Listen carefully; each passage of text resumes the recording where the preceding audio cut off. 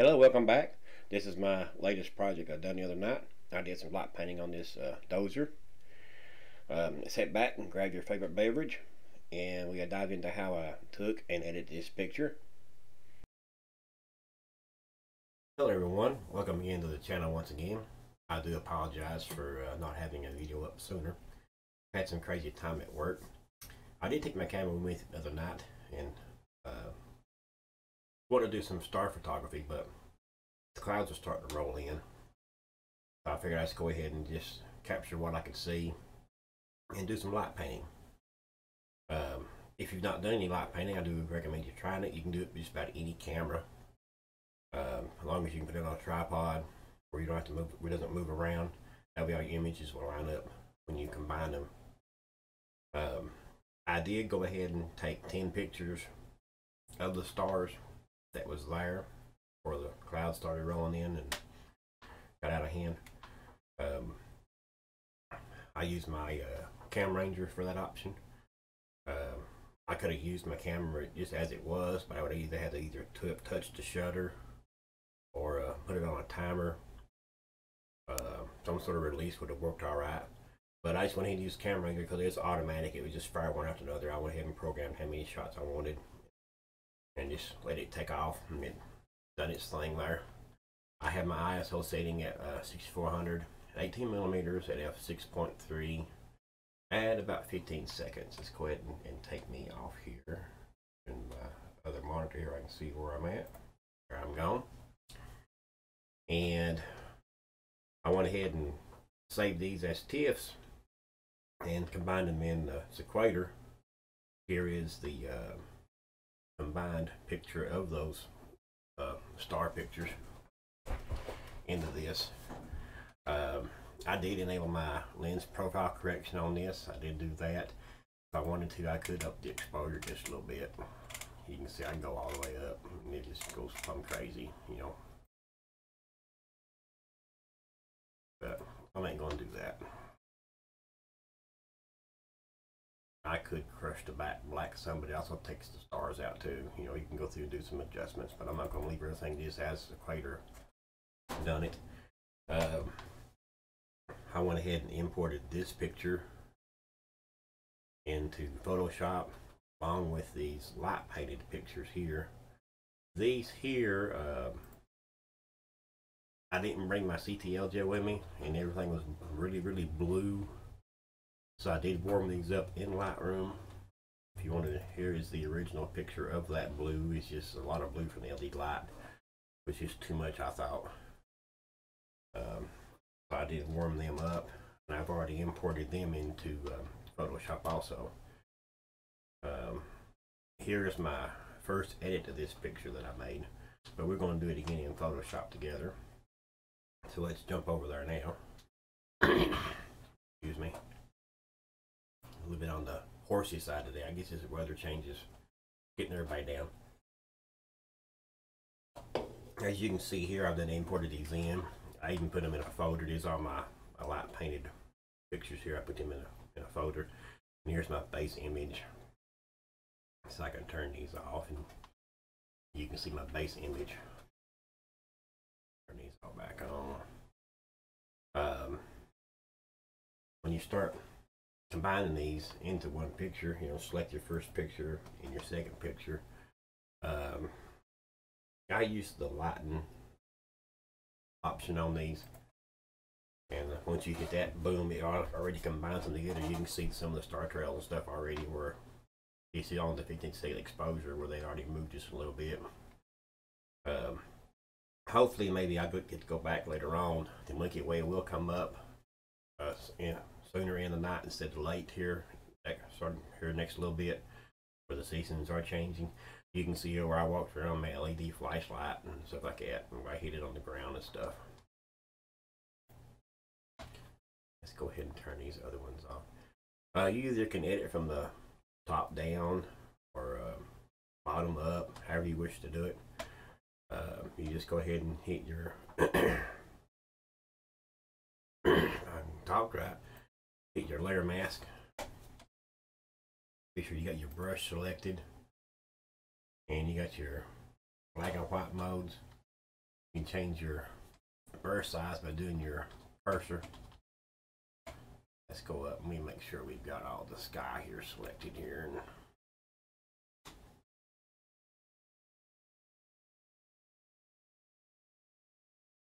it's okay if we get a little bit into the Bulldozer, we can always bring that back.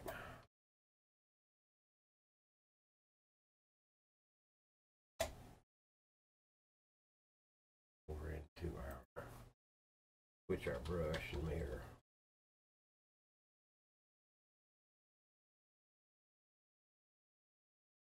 Bulldozer back. Okay.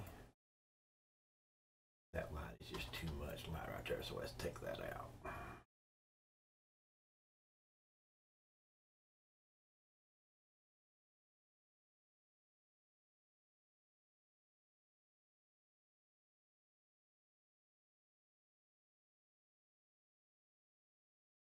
Use your open and close brackets to change your cursor size.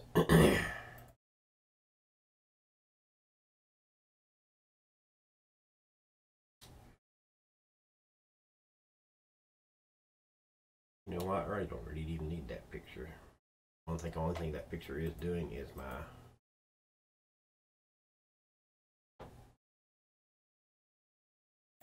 let's turn that off. That's where I walk back from doing the let's go ahead.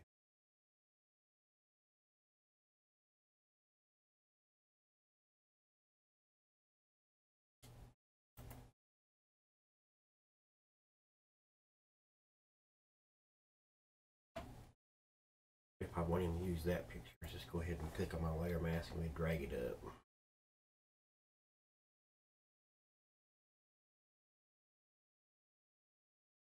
This one here is where I've done just the lighting off those. Make sure you got your layer mask selected that you're wanting to paint on. Bring back some of this detail here from the barrels. Okay.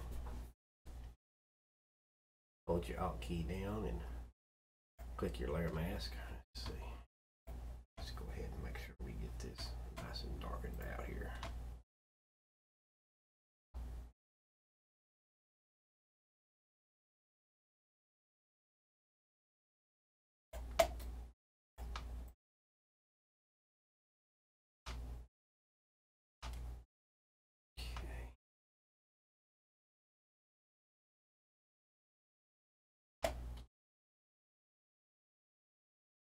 Hit your Alt key on your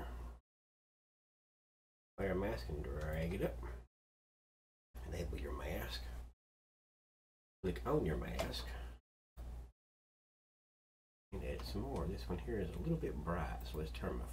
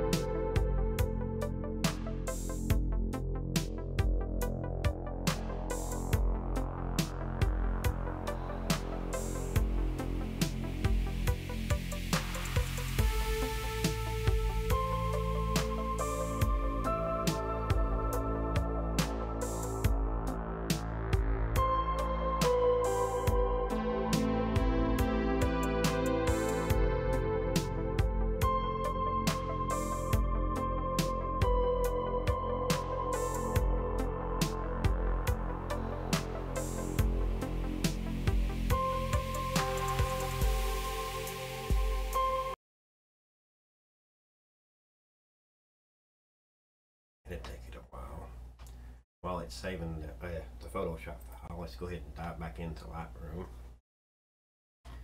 Let's go back into our library module. We import this file that we just done here. I could have just did a file synchronization, probably would have done the same thing. Would have brought it in, but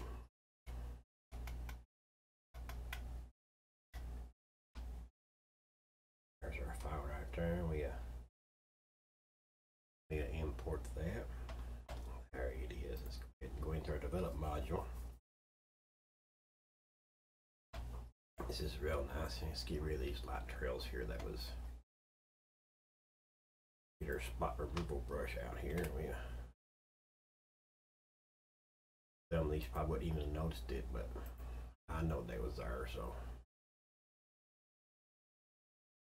just let Lightroom make its own little decision here on how it wants to take these out.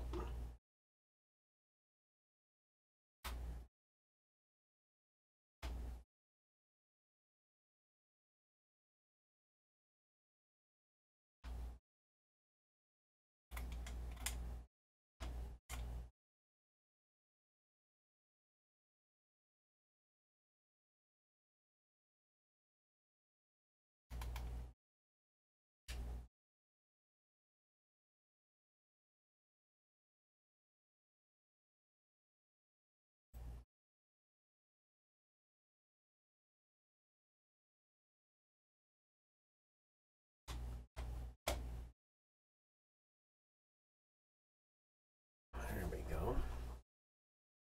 It looks better. And I'm going to do some graduated filters on these because I do want to bring the edges down a little bit. I want to make it look like it's sitting on an island of light.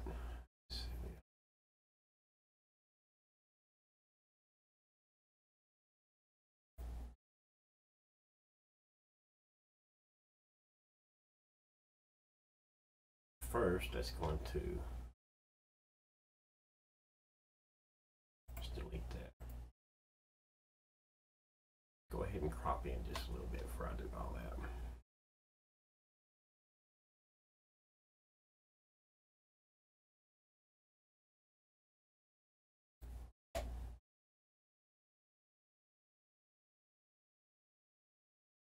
Now let's reset.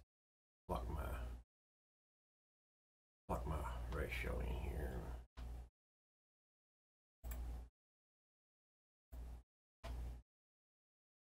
Reset that and bring it in. Go.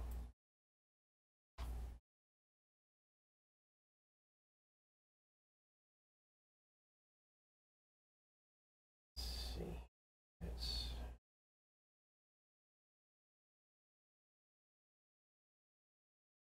put it about right there. There, that's nice. Now let's put our graduated filters in.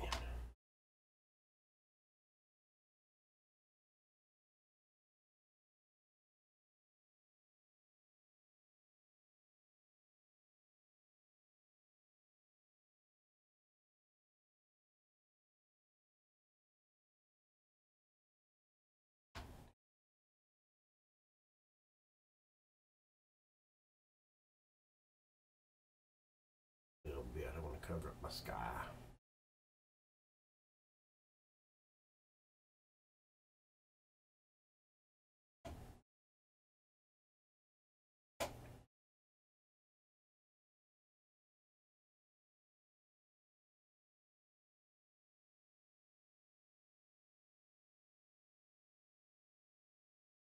More like it's sitting on a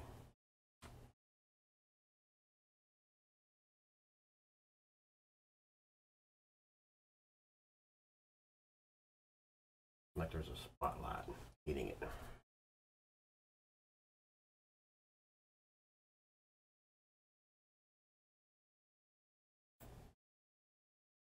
Okay, a bit darker. And just a little bit more. Do the same to this one here. We'll duplicate it.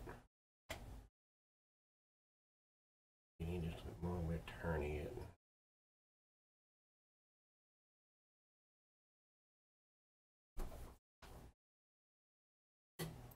bring us one up from the bottom.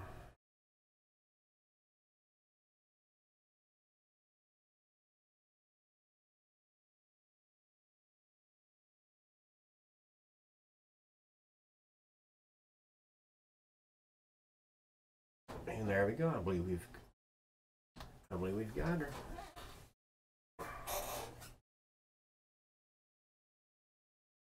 I will probably print this one out. I do like this picture. So I do hope everybody did enjoy the edit with me. I will do have some more planned in the future, and hopefully maybe later on when the Milky Way does come in pretty quick, instead of waiting until dawn to come in, that we may redo another picture like this and have a Milky Way in the background. Please do like and subscribe. Comments are welcome. If you see me out running around, come up and say hello. I'll be glad to talk to you. You never know, we may go out and do some pictures together somewhere. And once again, thanks for watching, and have a wonderful day.